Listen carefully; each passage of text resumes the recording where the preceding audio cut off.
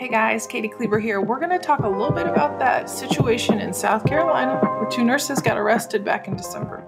Now, I know we're all fresh off of the whole Redondavant thing going down last year, and that was pretty serious and really shook up a lot of people. Now we're seeing headlines of nurses getting arrested for not providing, care to whatever expectation, and we could possibly lose our licenses and go to jail for not doing everything perfectly. And I'm already seeing like the nurse response online of, oh no, if I miss a dressing change, I'm going to jail.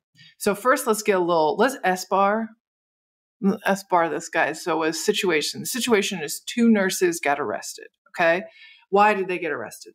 They got arrested because in September of 2022, over September 9th to 11th, these two LPNs, one newly licensed, one who'd been licensed for quite a while, over those 2 days, the officials stated that they knowingly and willfully, I'm quoting here, failed to provide the necessary care to maintain the health and safety of two residents at a skilled nursing facility.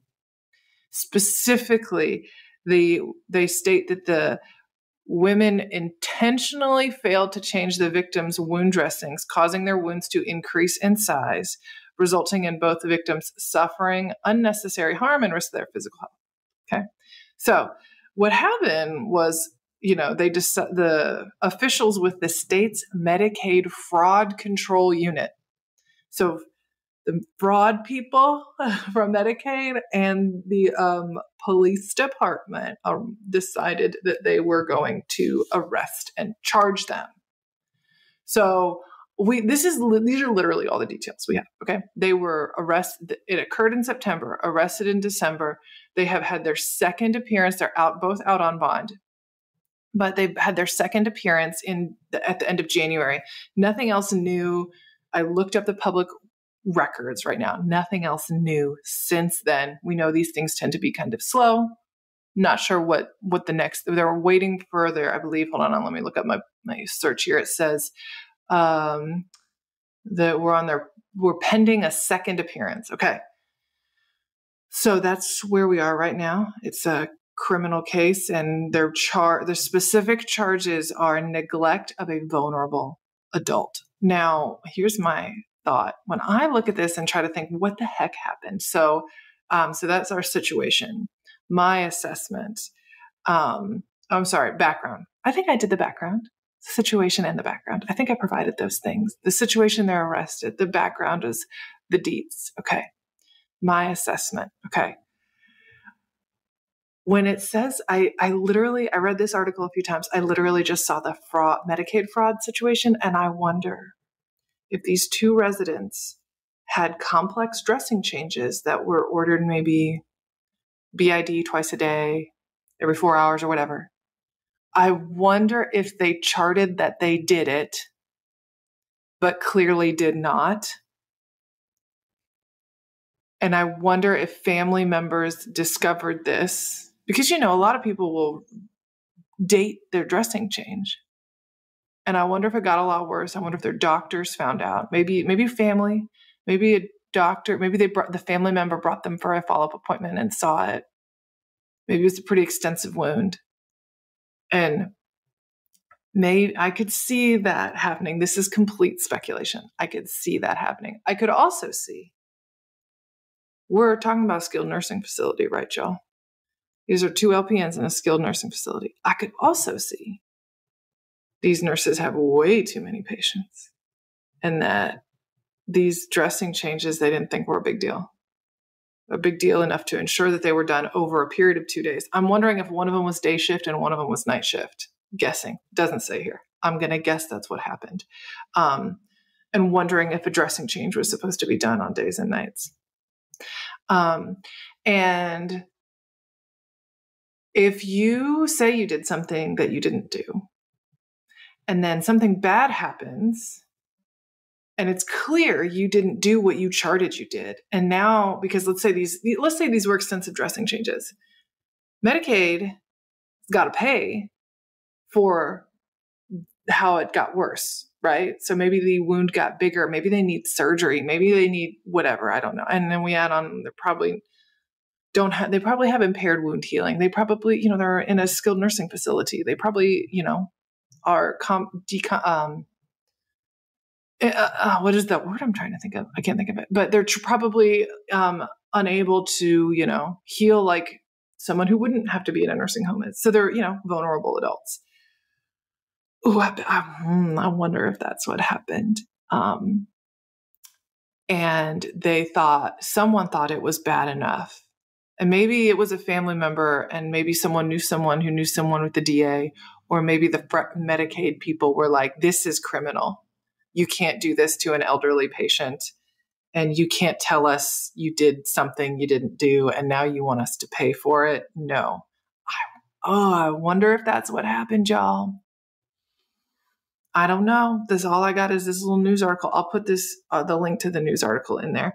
But so that's my biased assessment without having anything else to go on.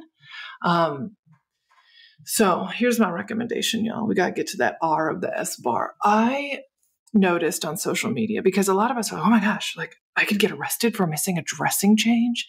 And there's a difference between like accidentally missing something, realize, oh no, I missed a dressing change. There's a difference between like doing that and going 2 shifts, not charting that you did it. That's the big one. I didn't do it, but I'm charting that I did, which I'm guessing happened, and then that resulting in a pretty like serious continuation or worsening of an injury, right? Those are very different situations. This isn't like I was really busy with 10 patients and I completely forgot about this. I would not be surprised if this was I didn't have time. I'm just going to chart. I did it. No big deal. It'll be fine. I'll get to it tomorrow when I'm back. That kind of a rationalization. I also, I guess my recommendation too is to not stuff, but they're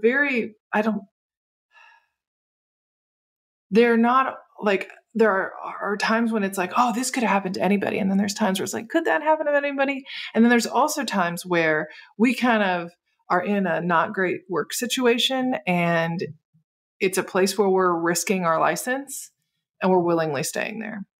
And I know getting a job and maintaining an income, that's a big deal, but also like,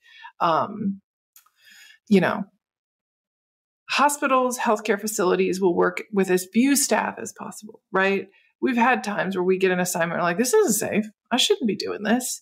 And there's a point when it's like, okay, am I going to put myself in this? Like if these LPNs worked at this place and they worked there for a long time and knew that they had a terrible ratio and they knew the hospital or the healthcare facility would not have their back, especially in a situation like this. Like maybe it was a culture where, oh, well, if you don't have the time, just chart that you did it, no big deal. We just get your charting done. Don't stay late. I know you're constantly behind and every med is late, whatever. It's not a big deal.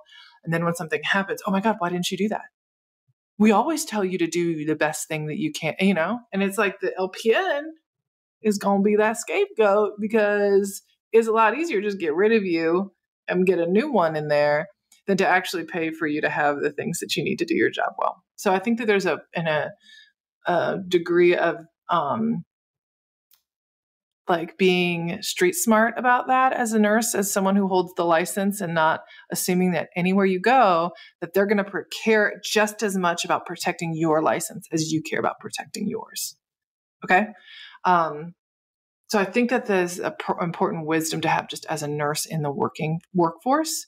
So, I could see this being a little bit of everybody's fault, and that maybe what bumped it into, oh man, you just missed a dressing change, to, oh, whoa, this really hurt a patient, could be maybe falsifying documentation, making something significantly worse, and doing it over 2, maybe they were both each had a 12-hour shift where they charted they did it and didn't do it, or where they just chose not to. And, honestly, when I don't know these people, I don't know the place, but a lot of people working in these nursing homes are working their butt off.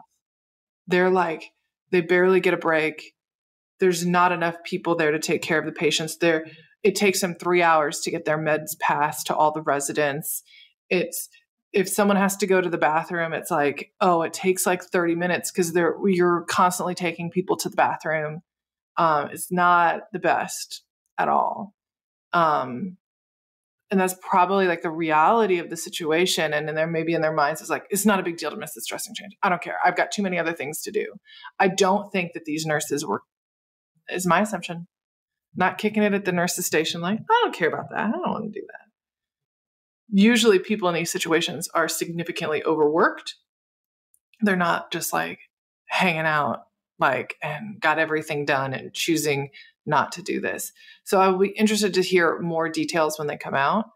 And want you as a license holding nurse or a nursing student to just have that wisdom and that like discernment and being skeptical of not always wholeheartedly trusting your employer to care as much about protecting like your license as they care about protecting themselves and their stakeholders, right? So we have a duty to be diligent with the care that we provide. Know, oh, wow, I'm repeatedly being put in situations that are unsafe. I need to remove myself from this situation, even if that means working somewhere else, taking a pay cut, having a whatever. Because if I lose my license or if I get criminally charged, it is not worth that. So, I think that's a really important piece to maintain that that helps you protect yourself and still be able to be a great nurse. Now what's next? We'll see what happens with the next appearance. I checked the South Carolina State Board of Nursing website. They both still have their licenses on good standing. There's likely a complaint filed against them. So not only will they have to defend themselves in criminal court, they will also have to defend themselves to their State Board of Nursing, which are two completely different things. They could go under disciplinary stuff for their license and still have their license, but just have to go through a process of remediation or fines or whatever. But then there's also the criminal aspect too. It did say they could face as much as 5 years in prison. Do I genuinely think that's going to happen? Probably not. But we'll see. I'll keep you guys updated. Thanks, guys. If you want to stay updated on me and Fresh RN, make sure you sign up for our newsletter, which link will be below in the description. We send out weekly little tips, tricks, advice, and we also have a bunch of things like resources, a blog, a podcast, and courses to help y'all transition from nursing school to practice. Thanks, nurses. Stay fresh.